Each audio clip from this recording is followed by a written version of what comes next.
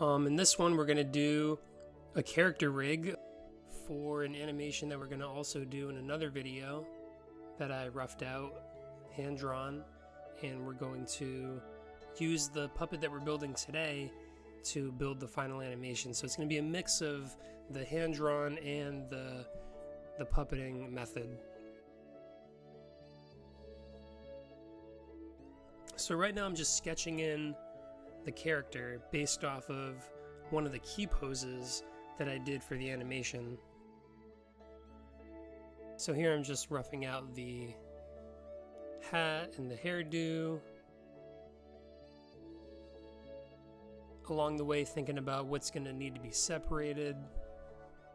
Definitely those antennas, they're going to have to be a secondary action. Throwing in these legs, and I'm just going for it. I know later on I'm going to have to adjust it, I'm going to tweak it a little bit, but just going in there and not being afraid to mess up and just drawing. I flip them upside down. Sometimes I'll just turn my head or flip the computer, whatever I got to do. If it looks good upside down, then it means you probably got a good situation going on.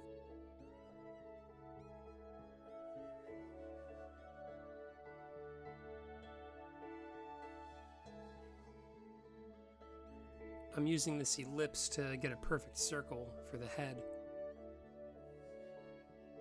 It's just the way to go, especially with a character like this. A lot of the cartoony big head characters will have very spherical heads. So instead of trying to get that perfect line and fudging over it for a long time, just use the ellipse and then, you know, because it's a vector, go in there, manipulate it, and get it to how you want it to be. Same thing with these eyes. Just use the ellipse tool, skew it, boom.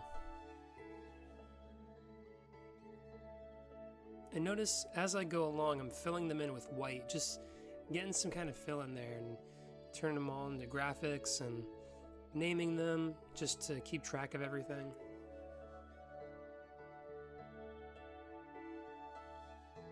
And as complex as these characters can get, you definitely want to have every possible thing separated into a graphic. That way, if you need to change something or if you need to, you know, swap it with something else. And what I'm doing here is I'm nesting the symbols. I'm selecting all of them and I'm turning the group of symbols into a graphic that's called nesting. And I do that with the face. I call it the face scene. I do that with the head. I call that the head scene. And essentially that allows me to animate just the face on its own timeline, then animate just the head on its own timeline. I'll definitely go more into that as we do the animation. That'll be for another video, but right now just get comfortable with making the different pieces of the character and thinking about what's going to be in front of what. Separating the hair, this is going to allow me to, if I want to put a little maybe like 3 or 4 frame animation of the hair just, you know, wafting back and forth while he's running just to give it some life, I can do that. If it's a graphic, it'll have its own timeline.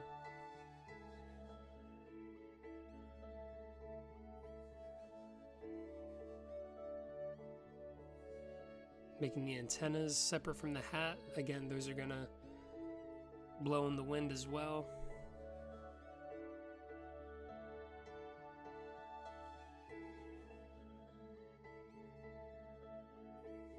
The bill of the hat, I mean, for this particular animation, we don't necessarily have to have it separate. Just definitely get in the swing of drawing everything into separate graphics and having those pieces.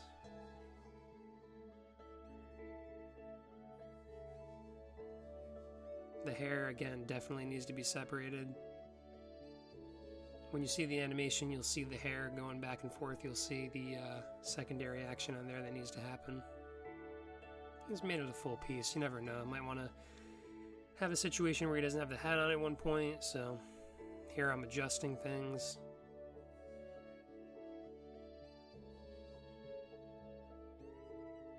And you don't have to go exactly with your sketch. The sketch is just there to give you a foundation.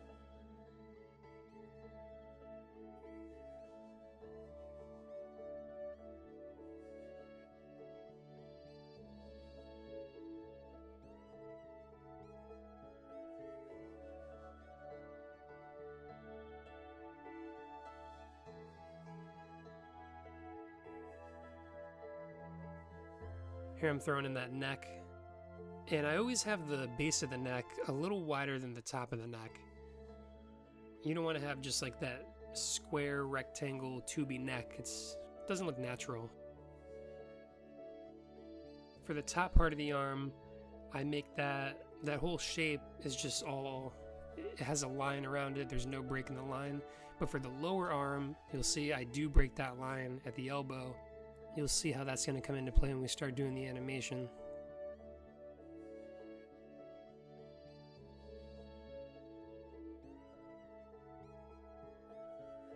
There's really no set rules for doing it, but I break the bottom part of the arm. I call it the arm bottom, or the forearm.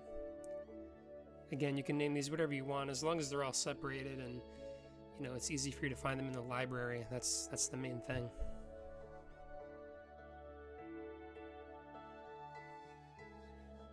Now moving on to this other side.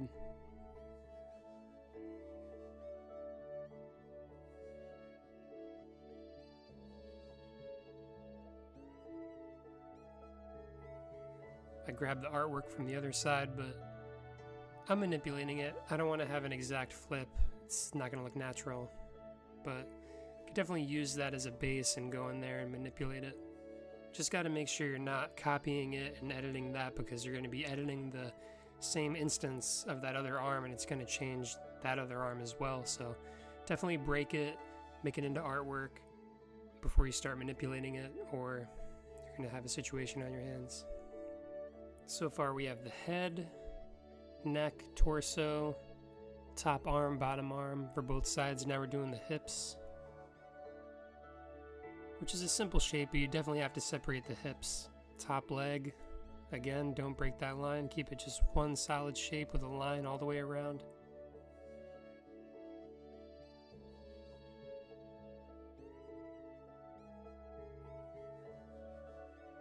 And then the bottom leg, you want to break that top.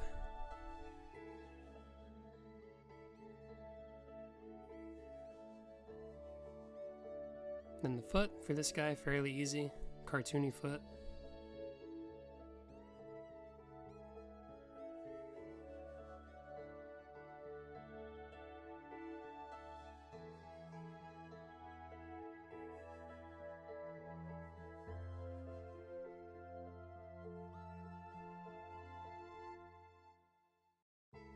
Here we go, yeah, you can see it better now. I broke the bottom left part and the bottom right part. Now I'm just tweaking it a little bit. It's okay for that line to overlap a little bit. It's, you know, it wouldn't be super noticeable, but if you let it go too far out, it's gonna look weird. So just gotta go in there and adjust it. Fixing the t-shirt hole there, you know, making it so that it's fitting with the 3/4 view a little better. And we're drawing these cute little hands. For the cartoon characters, the cartoony big head guys, I just give them 4 fingers. I mean, 3 fingers and a thumb, boom. You got a good situation right there. Once they start having too many fingers, even 5 fingers, it looks weird. It's definitely cuter to have the 4 finger setup. And now I'm just going through one by one and selecting little bunches of the pieces, and I'm just making sure that they're all single frame. And the only thing that you're going to want to have on loop is the head scene and the face scene.